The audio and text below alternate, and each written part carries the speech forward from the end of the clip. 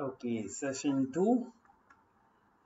We are going to see how to make a package and how to reuse your design. So earlier we have designed half header. So if you double click it, you can see half header is just two behavioral statements, and these are event driven.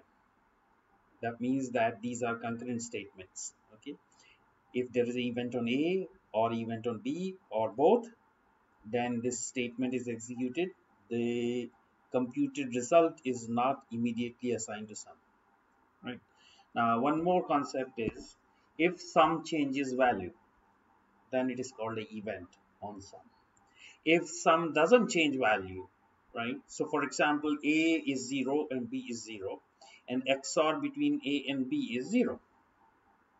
Now, A becomes 1 and B becomes 1. XOR is still 0. So, there is an execution of this statement, but there is no update of sum. So, this is called a transaction. So, any event basically is a transaction. Okay, but well, every transaction is not an event. Event means the change in value has to take place. So if the change in value does not take place, it will be called a transaction. So any evaluation is a transaction, but if it results in change in value, it will be called an event. Okay, so we are going to use this event attribute in number of sequential circuits. Okay, so now let's say we want to do a full adder. So how would we do that? We will just right click on design sources and say add source, add a design source. And here I'm going to create another file and I'll call this as full adder. Okay, full adder. Now, the first thing is to keep it in the same library as half adder, right? And then say finish. And I'm going to define its entity. So I'll name the architecture as FA, and the entity is a full adder has got A, B, and C in three inputs, and sum. So sum and C out as output. Correct? So these are the five. Yeah. So these are the five pins. Say okay. Now, if you want to use a half adder, reuse this design. So you want to use two half adders to make a full adder. Then what you have to do? You would have to create a package. Package is just like a header file in C. All the declarations can be kept inside a package. No definitions, only declarations. Okay. So what do you do in a package? In a package, you can define a constant or a deferred constant. Okay. You can declare a function or a procedure, and you can also define a type or declare a type, what you call. But other than that, package is not used for anything other than that. Okay, so I'm going to make another. I'll add sources, but this time I'm going to keep this file as blank. Okay, so I'll create this file called my circuits. Okay, now my circuits, I'm going to name the package also my circuits.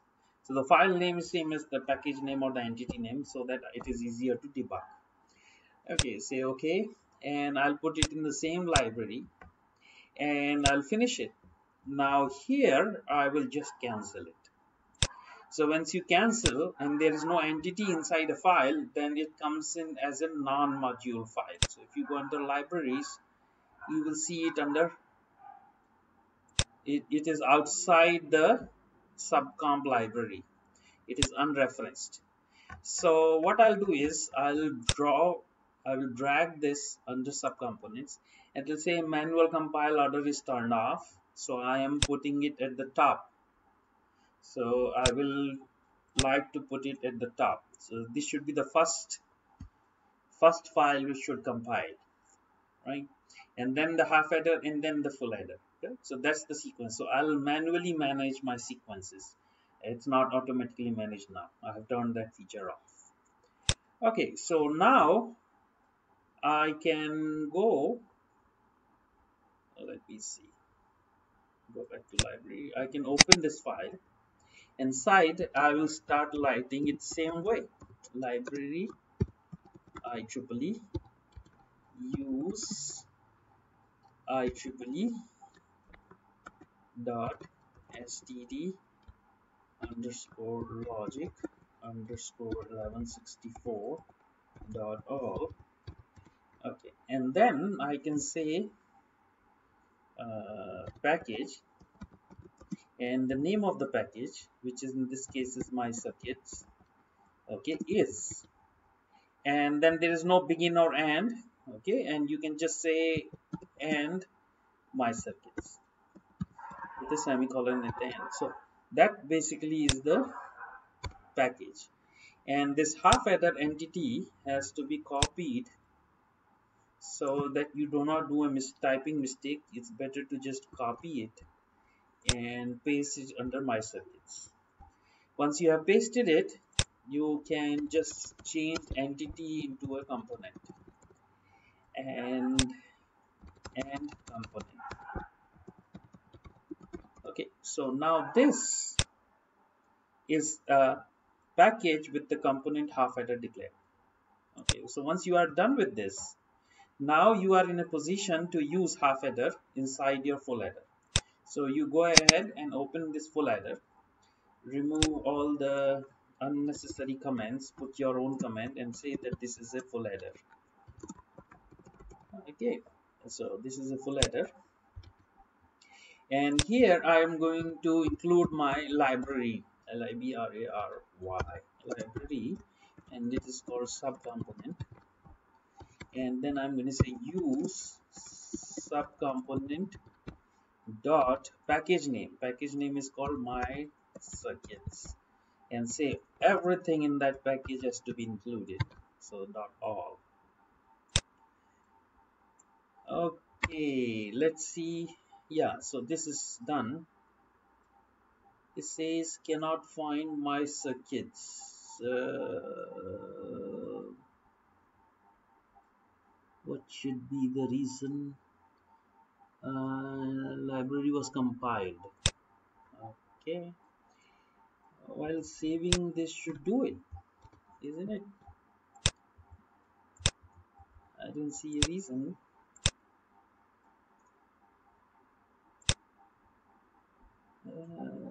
Let's make sure that everything is okay.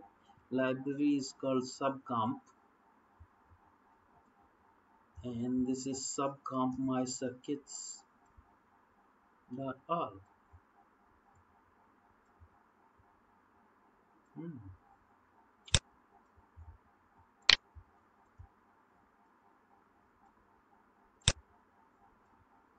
So we should not go inside a non-module. Let me see what has happened with this one. Package my circuits is component.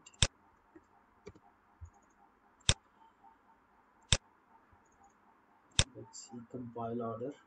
My circuit is at the top. It's perfectly fine. Okay, I don't know this it doesn't make sense. It's okay, I don't know. So what has happened to the compile order? Cannot find my circuits in library subcomponent. Let me see if there is a naming issue. My circuits, and this is my circuits. Okay, let me take a pause here. Okay, so now we have copied the entity of half adder into a package and converted into a component, and still this is in non-module file, doesn't make sense. Okay, fine. So now what you have to do is you are going to use two half adders to make a full feather. Now what will happen is I'll have to use some wires or signals as intermediate signals, correct? So I would say signal, let's say S0, C0 and C1 are intermediate signals of this type, STD logic, correct? And then I am going to instantiate half adder instance. So I will call this one, and this one is a half adder, correct? And then I will have to map the ports. So what? So the sequence of ports here will do the sequence of connections here. Okay, so basically the sequence is A, B, sum, and carry. So here A, B, sum in this case is S0, correct? And carry is C0. So this is called mapping by reference. So the position basically decides how this will be connected to the subcomponent. Okay. Now this is position. This is mapping by position. Now there is a mapping by the name pair. So let's say HA2, which is the second instance of half adder, right? And port map, what I'm going to do is I can do it in any sequence I like. So for example, I can say carry of half adder. So basically this carry, right? So the carry of half adder has to map to C1, correct? And then I would say A has to map to S0, and then I can say uh, B has to map to Cn, correct? And then the last one is the sum, right? So I can say sum of this top level hierarchy maps with the sum of the, so basically it is also called sum here. So sum basically of this one maps to sum of the top level. So now this is called mapping by naming, right? By pair, mapping by reference, you can say. So now here mapping by reference can be in any sequence. Carry comes first, then A0, A, and B, and then sum, where the sequence is A, B, sum, and carry. So this is mapping by position, this is mapping by reference.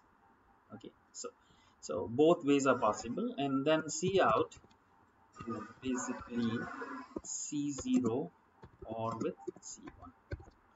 Now, this style of architecture has two types of statements inside the architecture. A, instantiation, and B, there is a behavioral statement. Now, had there been only instantiation, it will be called structural style of architecture. But now there is a behavioral statement, which is more like a data flow. So this is like a mix style of architecture model. Okay. Okay, so now we save this, right? So we are all set. Okay. Now I want to check this. How would I check this? I'll go to settings. So this is already set as a top module, right? So this is the top module. Then for simulation, I'm going to use a full adder for simulation. Say okay. So let us run a simulation.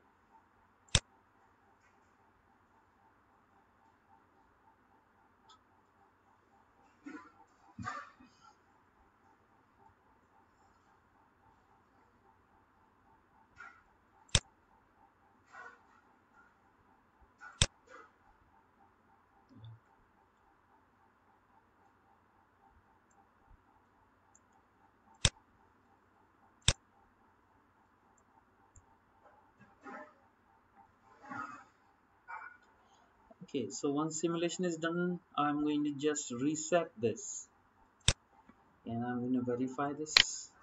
A is, I'm going to force a constant, let's say 0. B, I'm going to force a constant 0, and C also I'm going to force a constant 0.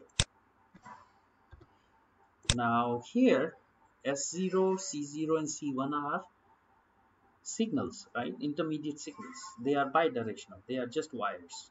While these are the ports. And I'm interested in ports only unless I want to debug. So if I want, I can just delete them. I'm just interested in plotting this. And I can run for 100 seconds. So when it's 0, it's 0. force a constant when it's 1. Run it again. So sum is 1. Now I'll put another state, force a constant 0. This one force a constant 1, and do it again. Same stuff, right? And then I'll make both of them as 1. Okay, run it again. So sum is 0, carry is 1.